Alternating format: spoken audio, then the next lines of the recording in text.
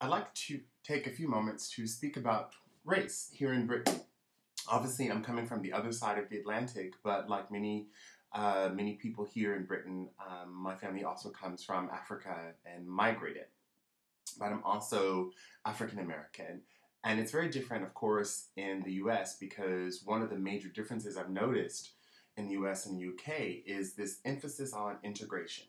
Now, let me just start by saying that neither nation is where it wants to be or where it sees itself in terms of quote unquote race relations. So there's no ideal place, and I would never suggest that America is, especially because I'm an American living in Britain. I will, however, suggest that one of the biggest differences that we'll see is that Britain is segregated, wholly segregated. I think that this is the most difficult part about being an American here because we learn very early on that separate cannot be equal. I mean, it is a theme of our education.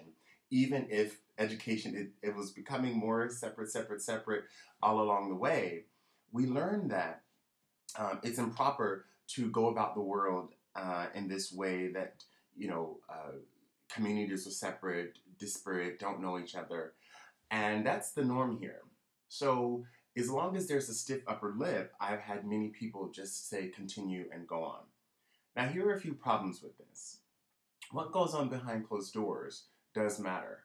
And this is another big difference that I found between the UK and the US is in the US, we're far talking about implicit racial bias, whereas here in the UK, most of the people I know are still talking about the politics of respectability. I don't think that term exists here, but you have people who make every effort, and I've had majority culture people say this as well, that why don't they assimilate? Why don't they? And even with, thinking about young students, because I work in an educational environment, why don't they, learn the rules of us, and then they can do whatever they want to. And I understand what they're saying, but what they're also not saying is that what do we as the majority need to do to shift, to become more open? And that's something that I feel like in America there is a dialogue around.